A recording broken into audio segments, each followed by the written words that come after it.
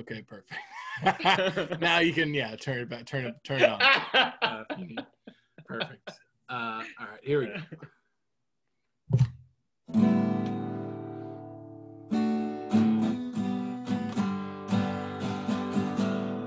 Jesse Esparza drives in his Carza down the California coast from Sacramento, and now he's on my show. Now he's on my show.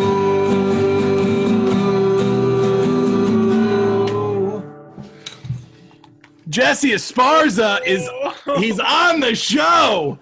Oh my gosh, Floridians, thanks so much for tuning in.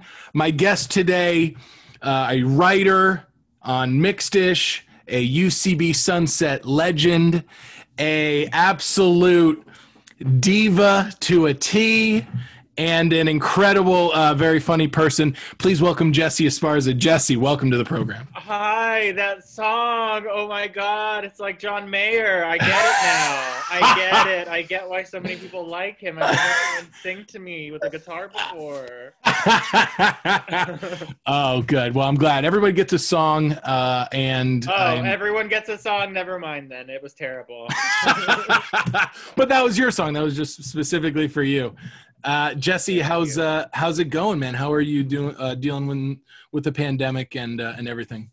It's good. I'm doing well. Not as good as normal. I got a dog during the pandemic, so that's, helped a lot with, having nothing to do. So it's good right now. I am in my hometown, so this podcast hit very near and dear. Yeah. So it's the perfect timing. So are you from Sacramento or just outside Sacramento? Sacramento, born and raised, baby. Center, honey. I'm not from Roseville. I'm not from Folsom. I'm not from Yuba Shitty. I'm dead center Sacramento, okay? Yeah. All right. The capital. I'm not from Citrus Heights. I'm not from Granite Bay. I'm not from any of those. I'm from Sacramento. So Sacktown. Here first. I love it. Well, thanks for being on the show. And first thing, want to get out of the way. We like to do plugs up top. So anyone listening, what would you like to refer them to? Anything you have going on or anything you'd like to plug to the listeners? Okay, you can definitely follow me on Instagram. I love a new follower. I'm at Jesse_is_awesome. JESSE. Thank you. I'm on Twitter as well, but you don't have to follow me on that. Okay. I do write on a show called Mixed-ish. It does air every Tuesday at 9:30 on ABC. All also, right. You can go on Hulu and watch it. We need the numbers, people. We really do. I know. Yeah, so that's basically it. Fantastic.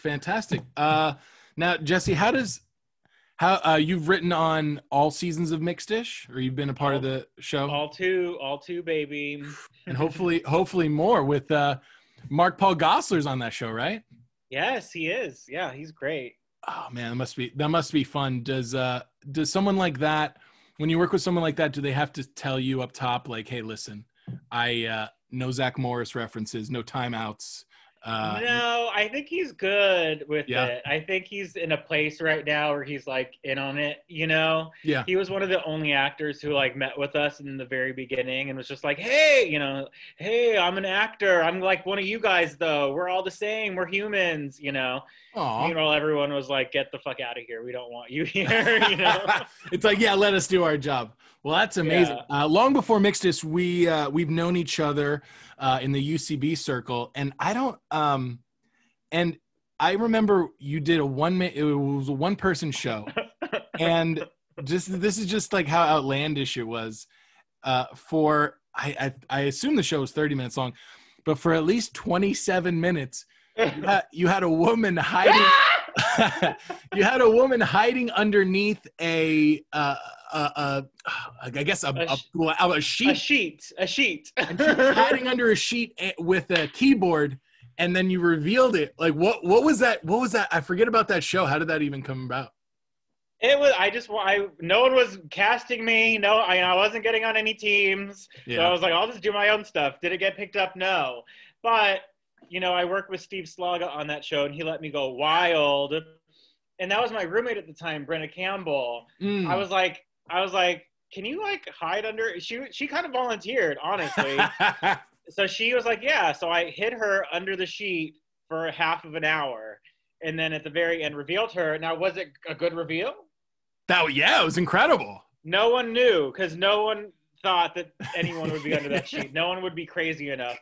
And at the end, she was like, yeah, I started hurting halfway through. I was standing the whole time, bent down over my piano. And I was like, well, you signed up for it. I mean, yeah, arguably a just as impressive performance as you, who was like sweating it out. She was in complete darkness for 27 minutes. Then she had to play piano on cue. And she did a great job. She did a fantastic job. And she had to accompany me singing Jennifer Hudson's what is You're Gonna Love Me or something like that? You're Gonna Love Me. And I am telling you, you're gonna love me. That's and God bless her heart, you know, she really tried. And I'm not a singer. I'm not. And like I was just like, just accompany me, you know, and she did something. She played the piano. Seeing that show just kind of sticks with me. It was just very funny, and it was a big swing, and it was hilarious. That was my first big show at UCB that I was like, I'm going to become a star off of this, you know. But, you know, it was a packed audience, and I was very happy all my friends showed up, and it was fun. How many more shows did it take you to be a star? Two more. Okay. The next show I did was with Connie Shin, and then the show after that was one that I did not put myself in. I don't know if that's a fluke, but that one took off. There you go. What was that third show? Tonya Harding the musical. Yes. Oh my gosh. Yeah. The name alone, I want to see it again. Exactly. That's the one that I was like, you know what? Everyone's going to be like, this motherfucker is just writing the show for him to star as Tonya Harding. And I was like, you know what? I'm not going to put myself in it. I'm just going to write it, and I'm going to direct it, and I'm going to put it up. And lo and behold, it was like the most successful thing I did. I guess people really do not want me on stage. Dude, oh no. Well, you're great. Any chance of a mixed-ish cameo or no? Is that not happening? I did. Me and my fellow staff writer, we were in the finale last year. And let me tell you real quick, it was the role of, we were music video dancers, because I guess in the 80s, you could go to a mall and like make a music video of yourself. And me and my friend who wrote on the show were like, we have to do it, because it was like our goal. Like, we have to do it. And so we got the part. Thank you. And then it was basically featured background. Mm-hmm. This is a long story. I'm sorry, but it's so worth it. No, go in, please. Yeah, I want to hear about it. I used to be a background actor, and so I know the types, you know, and just stepping into the background tent to get fitted, I was like, oh my God, it was like going back to that world where everyone's just like looking at you, and they're like, oh my God, are you on the call sheet? Who are you? That world is like a Christopher Guest movie. It's like, so many characters, a bunch of crazy people. Everyone, like the experts are like carrying a book. Or, you know, like, because you can't have a phone in some of those situations. Some people are, you know, are like sneaking in a phone. Everyone's like crazy, and like, you know, everyone thinks they're gonna like become a star, you know. Yeah. And no one knew that I was the writer, you know, because I was just like, hi, I'm here for the music video thing. And they're like, okay. And the background woman was treating me like shit. She was like, go sit over there. We'll get to you. I was so close, Peter. I was so close to being like, do you know who I am? You know, I was so close. Didn't make it quite there. Didn't make it quite there yet. I was so on the edge. But I was like, okay. And then this guy just randomly comes up to me. He's like, what music video? Can you tell me about it? What are you doing? What are you playing? What's the song? And I was just like, sir, I cannot talk to you right now. Yeah, I got to get in the zone. Give me a minute. I got to get in the zone. And then, so it was just like a music video thing. And they're like, okay, hair and makeup. And here I am. I'm like, oh, they're just going to like put like, you know, a little bit of makeup on me and like brush my hair. They're like, no, this woman put like drag makeup on me. Whoa, just caked it on, huh? Yeah, she was like, I see you. I know your essence. And I'm like, oh, okay. And so she put like a Boy George cat eye on me. And it was like, I was in the chair for like an hour. And then the hair person was like, well, we can't just let you brush your hair. She put 5 weaves in my hair, Peter. He was like, we can't let you go out like that. And so she put like 5 weaves in my hair, like pressed it, ponytail up to. I'll send you a picture. Maybe you can put it on some social media. Yeah.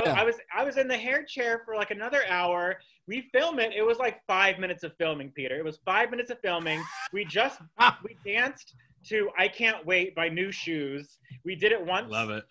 And the director was like, "That was great. We got it. You want to do it again?" And me and my friend were like, "Let's do it again." Mind you, we were so late. We were running so late. We were behind because we were the writers on the finale, and we were also doing hair and makeup. And so like we were so late.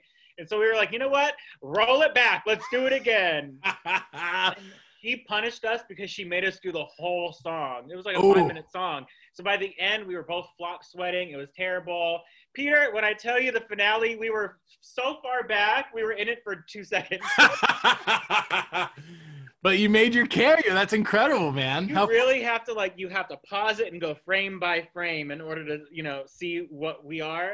But it was such a fun experience. So yes, I weaseled my way onto Mixed Dish. Dude, that's so amazing. Yeah. Do you have and I'm sure you have like a screen grab of that framed somewhere in your house of yes. just an and again, photo. It's from maybe 20 feet away. You can barely see who's on. It's like ants on the screen, but it was worth it. It was worth it. That's incredible. Now I want to ask you something before we get into Sacramento and versus Florida, California versus Florida. So you were doing all these shows at UCB, and you were having you were struggling for a bit, but you did end up making wow. Wow. But you did make it on some teams, and you were a voice that was pretty loud at UCB, not just audibly just because you're a loud person, but you were, I felt like when you talked about UCB, it's like you became one of those people. What was the journey, and what do you think the point was where you found your comedic voice? And I also want to ask, along with that, I'll ask the other question later, but at what point did you feel confident saying oh, this is the Jesse Esparza joke, and Jesse, I can make these types of jokes, and this is who I am? Yeah.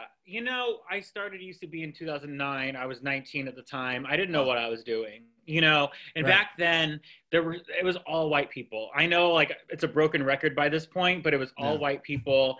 The only person of color was Eugene Cordera, who I thought was Mexican. And I was like, close enough, but there was really no one that I could be like, oh, I can craft my career like this person. Cause they were all white. There was a point in time I was in advanced study, and I was just like, damn, I can't be on the stage because there's no one like me. They don't want me, And I was in a really, really hard class where everyone was kind of better than me, and they weren't nice about it. I could name drop right now, but I won't. I'll keep classy, maybe off air. But they made me feel really shitty, like I was a horrible performer, and I was really down and out. I was living in a studio on Hollywood and Highland, and I remember there was a moment where I was just like, you know what, fuck this. If they don't want me, I don't give a fuck. I'm just going to keep doing it until I get good. I'm like, I was so close to dropping the class, but I was like, you know what? I'm just going to keep doing it, and I'm going to get better. And by the time I'm done, I'm going to be better than all of them, And so I just kept going, In that class, I was probably pretty terrible, but I spent a lot of time and money at UCB just trying to get better and trying to get better. I think when I found my voice, it was after I came out of the closet, because I was in the closet for so long. I don't know why, but I was about it was 2013. I was 23, and I was just like, you know what? Fuck it. Everyone already assumes this about me. I might as well just, stop denying it. I was on a team called Bitchy Women. It was all gay men, and we always played women in scenes, and so we just got together as me, Ben Simon, Mark Rennie, Steve Slaga, and Drew Tarver and Mono Agapian, and I think I remember seeing you guys at I have an interesting story about that DCM, but yes, I remember seeing you guys at the DCM, I think. And so, that's the first time where I was like, holy shit, this is my voice, this is who I am, and it's not a bad thing, and so I started leaning into that, and and then, it was off to the races from there. Did I get on a Herald team? No. Did I get on any other teams? No. I started sketch writing and made my way there, but I feel like I started really knocking down walls when I got comfortable with myself and was able to voice that, and not be afraid. That's so interesting because I think everybody has that same path. You see who's on, like you just said, you see who's on stage and you're like, well, I'm not like any of these people. There must not be room for me. You know, there must not be a mold for me. I'm not the next, you know, Eugene Cordero. I'm not the next Billy Merritt. I'm not the next whoever. And then you get discouraged, but I'm so happy that you continued your path, because everyone's better for it, including yourself. Now, what's interesting, people get confused by when I say this, but I am so envious of this moment, of this like declaration of sexuality. So like, I feel like when, you know, like you had mentioned your journey about, you know, coming out, and people had assumed this about you or not, you know, you became more comfortable with yourself. But I always think that, you know, people that come out as gay, you have this big, you're always gay, but you would say, you know, you would tell the world that this necessarily, and those people wouldn't assume it. But I think that's such a strong moment to have, like that big, like declaration, to have that for yourself as a like a hinging moment in your life where everything sort of like is anew. And that must be so challenging, but also rewarding. And especially for someone who's, you know, putting yourself out there constantly with your writing and your performing, you know, do you think it's a coincidence that those two things happen at the same time? And what was that like time in your life like? Yeah, I think for my whole life, it's always been a thing of like, everyone knew before me, you know, and I you know, my thing is like, you don't know about me more than I do, you know? Right. You know, I'm going to prove you wrong. And I think that was it most of my life, you know, where I was like, no, I like Carmen Electra, you know, and it was just like, right. But then there came a time, my whole life was like, you know, I don't want people to think differently of me, you know, in that way. But there came a time where I was like, they already do, you know, and you're spending so much time trying to deny it and deflect. And, you know, I remember I was in an improv practice and we were describing like our dream mate, you know, and I was like, the mirror, you know, like it just takes so much effort, you know, to do that. There came a point where I was like, everyone already thinks this anyway. I might as well just lean into it and just stop denying, you know, and see what happens. And I feel like, that's when it really unlocked for me. And that's where I was able to like really be myself and just, you know, live life, you know, without having to put all that effort in that part of it of just like, no, not me. And it just felt so great to not have to correct people from then on, you know, because it was just like, let's continue on and talk about something else, you know? Yeah, so I think exactly. That's what it was like for me. And I feel like it was kind of like a weight lifted. That's incredible. And also, like, I think this was during the golden age of improv, but it was DCM. It was DCM 2015, I think, or something like that. You were talking about the improv team that you were on. And we were in New York. I had done a couple shows with Tim Chang and a couple shows in that, like Bruce Springsteen improv, whatever, in that festival. And this is what I remember. I wasn't sure if you had come out or not yet, but during the after party, Brad Evans comes up to me and he's like, do you remember that? Do you know what I'm talking about? I keep going. So this is what happens that night. This isn't about me, but you know, it has to do with me. So that night I'm making out, we're up on the top, the roof of whatever it is. Gossip Girl. It was like Gossip Girl. Yes, it was. It was a loft. It was a loft in New York City, and it was the coolest thing in my It was amazing. I was like, oh man, this is great. Like, you know, there's some SNL people over there. I'm hanging out with Iffy. I'm hanging out with Carl and you know, that whole team, and hanging out with my friends and Tim Chang I see, and blah, blah. I start making out with this girl named Katie. And then Ryan Hitchcock pulls me off of her, and he's like she didn't want to kiss me, but she had me up against the wall. And I was like, okay, what's that all about? Then he was like whispering, like talking shit and like pointing at me. Later, Brad Evans comes over to me, and I don't think he had anything to do with this because I don't think he saw what happened. But he goes, hey, so when are you going to make out with Jesse? It's about time.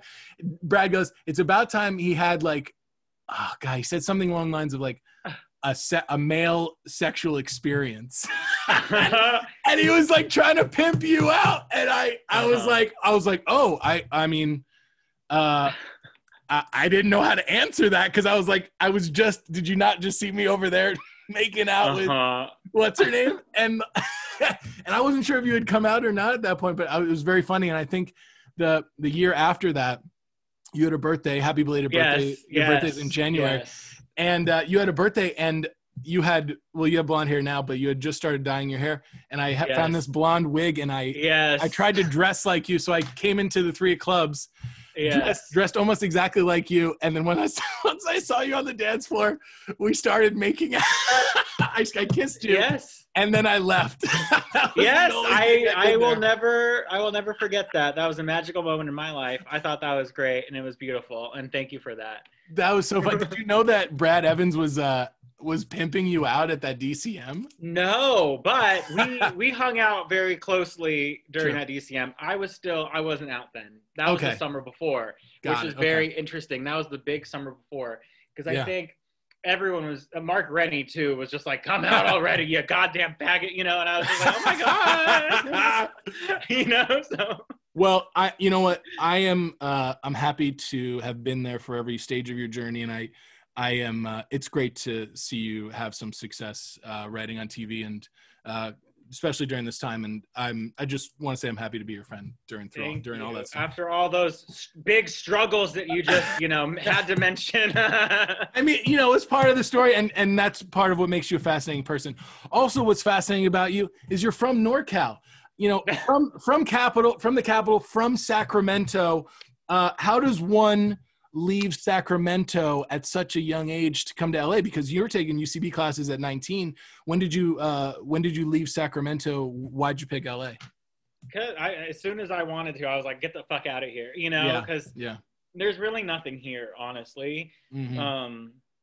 Famously, there's nothing here. And I was 18, working at Starbucks, going to community college here, and just not doing anything, and my whole thing was like, I wanted to move to LA, I wanted to write and I wanted to act, but I was like, didn't know the path, I was like, maybe I can train, maybe I can get my AA degree or whatever, and then go to UCLA or USC. Then I was like, I don't want to go to LA to go to college, Right. I want to, if I were to go to LA, I just want to move there and live by myself in a studio or something. And I was working at Starbucks at the time.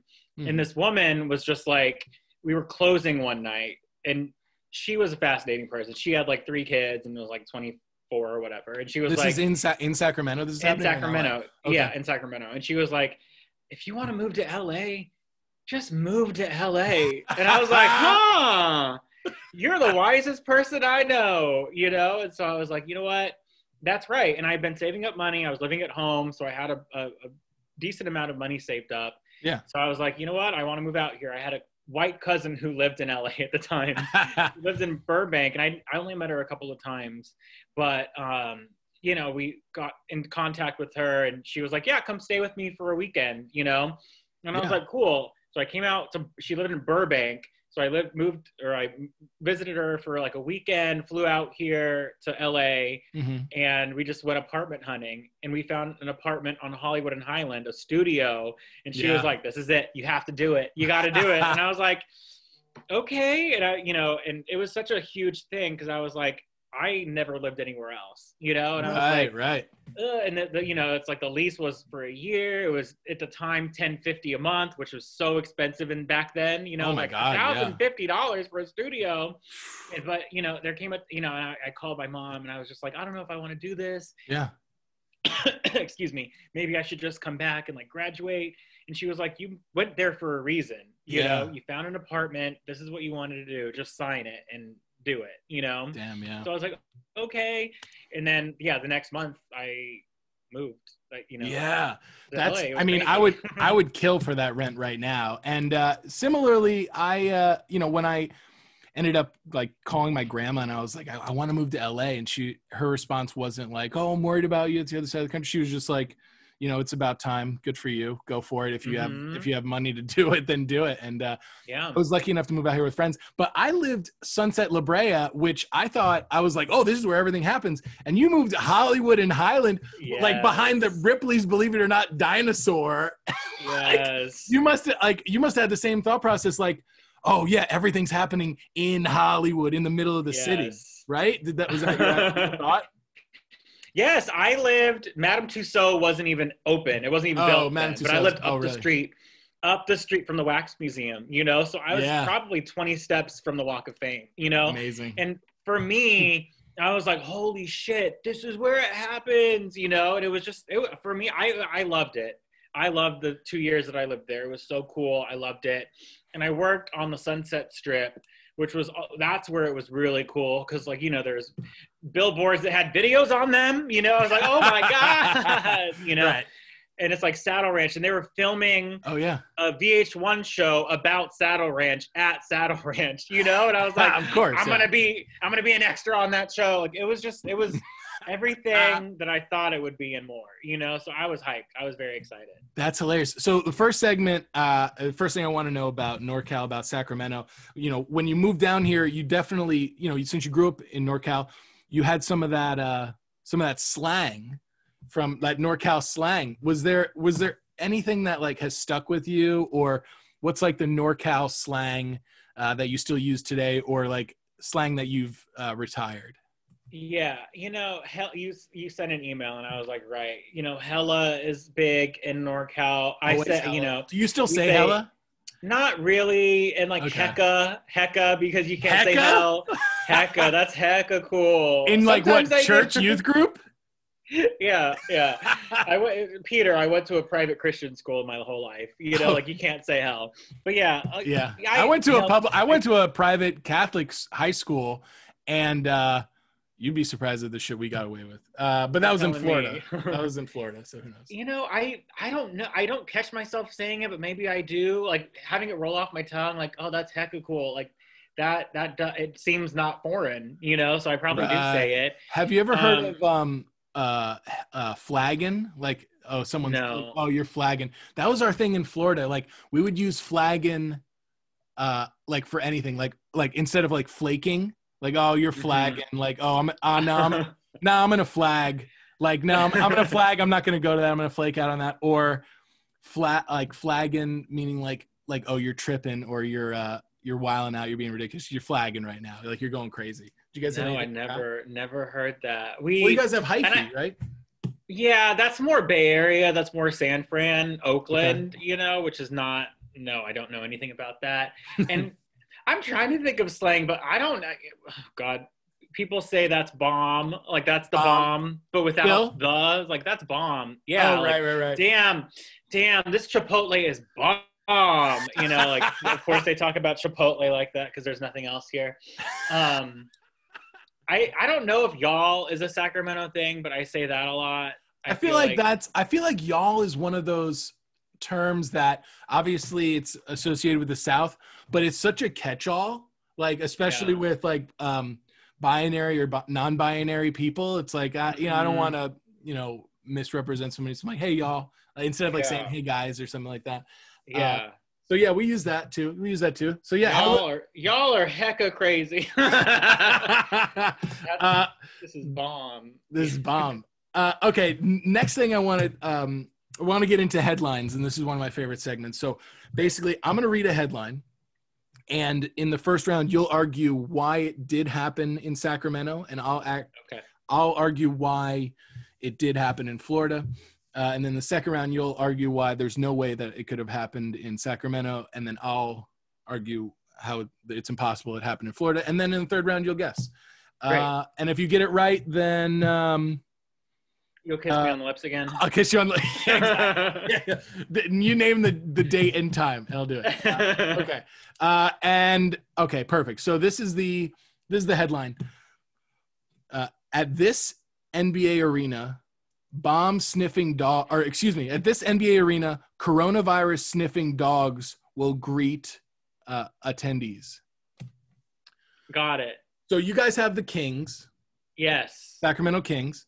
Yes. And in Florida, there's the Orlando Magic and the Miami Heat. So at one of these arenas, they have coronavirus sniffing dogs. Okay. Now, why this would happen in Sacramento, I mean, I'll bury the lead. I don't think this would happen in Sacramento. But this would happen in Sacramento is because there is an arena here. Yeah. It is home to the Sacramento Kings. And that's the only reason why I think it would happen in Sacramento. Do you guys have like a tech boom? Is there like Silicon-ish, Valley-ish types of businesses up there or not really?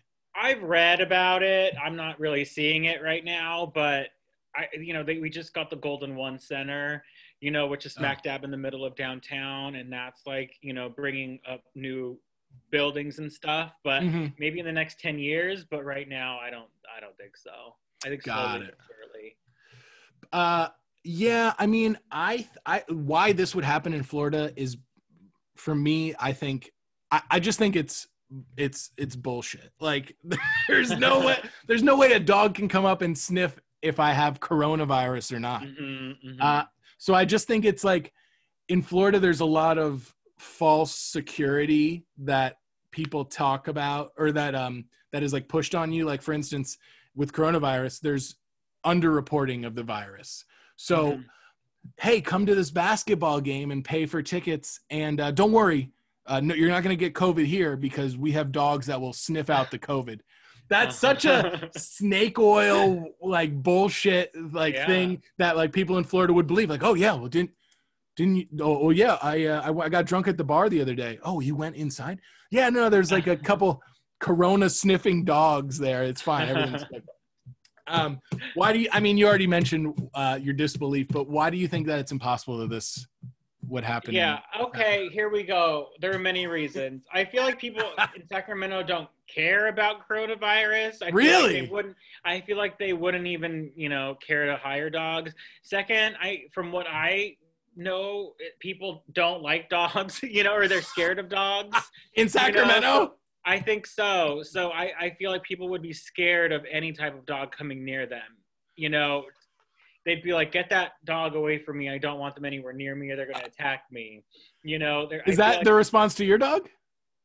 No. Oh, okay. I feel like in my neighborhood, maybe it's just my family, but we were always raised to like be afraid of dogs because I think there might have been a dog attack here or there, but there are always stray dogs around the neighborhood, right. And like I was chased by one as a kid, and I don't know if it was like dangerous or if it just wanted to play, because nowadays in LA, everyone's like, make out with my dog, roll around with it on the floor, he'll love you, but I feel like here there's more of like a fear-based thing around dogs, where it's like that dog it's Judge Judy, it's a lot of Judge Judy. That dog will rip your face off, it has jaws that lock, it'll kill you. So I feel like that's another reason why like people would not want a dog anywhere near them in an arena or anything like that. Yeah, I think that's the main reason why it would not happen in Sacramento. What happened? What do you remember of getting chased by a dog when you were younger? Well, me and my grandma would walk to the grocery store, which is like a couple blocks up the street, Yeah. And so we would walk, and she always pushed a stroller. I don't know why. I think it helped with her walking. But what was in the stroller? Nothing. There was nothing. It was just an empty stroller. That's even more concerning than a woman with a bad back. Like or a vicious dog. There's nobody in that stroller. She would put groceries in it, and then right. But Smart. Now that I'm saying it out loud, it is kind of weird. But don't call my family weird, Peter. I didn't say it.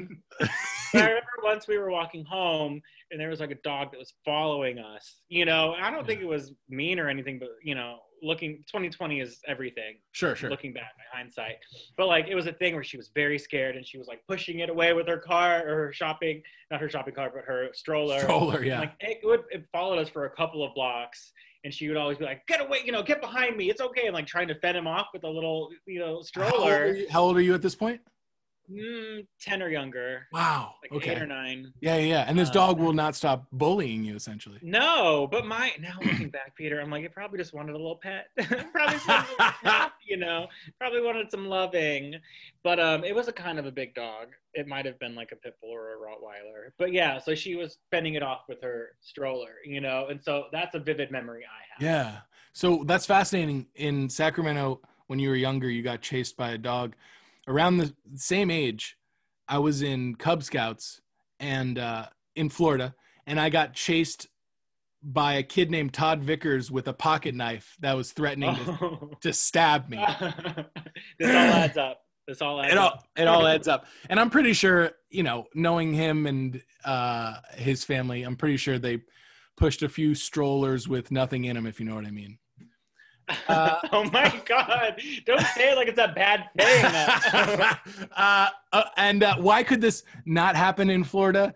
If the technology is real, I don't think corona sniffing dogs would first hit Florida. Florida isn't hit by anything. Florida doesn't get the first of anything except for Cuban cigars, Cuban immigrants, and cocaine. Those are like the only 3 things that Miami or Florida has first. We're on the back end of everything. I think they just discovered frozen yogurt there. And okay, so last round, go ahead and guess which where it happened. Did it happen in Florida? Or did it happen in Sacramento? Florida, definitely. Yeah, you're right. This happened in Miami. That's what they're telling people at the Miami Heat games. Like, come on in. It's safe. We've got coronavirus sniffing dogs. Can't escape the craziness. Now, Jesse, before I get you out of here, we talked a lot about Sacramento, talked a little bit about Florida. If somebody should find themselves in Sacramento, what's one thing that they should do or one place that they should find that you like? Okay. This is a great question, Peter. This is good. Okay. Give me a second. Sure. Because there's a popular place called Old Sacramento. Okay, Old Sacramento. That's where you go, and it's like from the old days, and it's like wood. Everything's wood, and sounds like old Vegas. Yeah, but it's very, very small. There's a lot of like water taffy stores, and there's probably like a horse galloping around, pushing, carrying people on a carriage. But that's like all it's known for. Yeah. So I want to recommend something that's not as well known. Have you been to Albuquerque, New Mexico? It sounds a lot like Albuquerque. It sounds a lot like Albuquerque. Yeah. Same thing is happening in Albuquerque right now. Yeah. So I would suggest, okay. So go to Old Sacramento. For a moment, you were like, "Should I even tell people the cool?" I feel like there's something cool that you don't want people to know about, and so you're like, "Nah, let's have all the tourists go to Old Sacramento." No, that's truly all there is. Whenever I come, like it's literally like, let's go to Arden Mall. Okay, let's go to Roseville Mall. Sure. Okay, let's go to the downtown mall. It's like there's just malls, and like that's basically all there is. I was going to suggest a neighborhood, but I don't even know if it's a nice neighborhood. It's just like a neighborhood. You have how many malls are in your area? It sounds like there's a lot of malls. They're all shut down is the thing. Right now, yeah. There was a huge no, even before this, because like there's a lot of like, I don't know, gang violence. There was one near me that like I looked up, but it's called Florin Mall. But it got shut down because of, there was like shootings every weekend or something, so that got shut down. The downtown mall was like kind of like, it was like a mini kind of Grove. Not really, but it was like an outdoor mall. It was kind of like a mini Westfield Century City Mall. But was that safe? And no. That got shut down too because I think of violence, like, shootings and stuff. Right. So right now the only 2 big malls are Arden Mall, which is on its way to getting shut down because the last time I went, let me tell you, I was visiting and I was like, let's go to Forever 21. And like as soon as like I got there, I see like a huge group of policemen running to the food court. And I'm like, oh, there's a fucking fight going on. Oh, there's free donuts at the food court again. No. They were there to break up a huge fight, and I was like, I'm home, baby. So Arden Mall is probably on its last legs. And then there's one that's kind of far from me called Roseville Mall, and that's kind of like a bougie, more like upscale mall. And so that's probably going to be the last one that's going to make it through this pandemic. All right. Well, hey, I'll if I'm ever in Sacramento, I'll check out Old Town Sacramento, and then I'll go on a little mall tour. What's there and what's not there. Got it. What's Love left. All right, Jesse. Well, thanks so much for joining me. I really appreciate it. And Floridians, thanks so much for listening. I'll talk to you next time.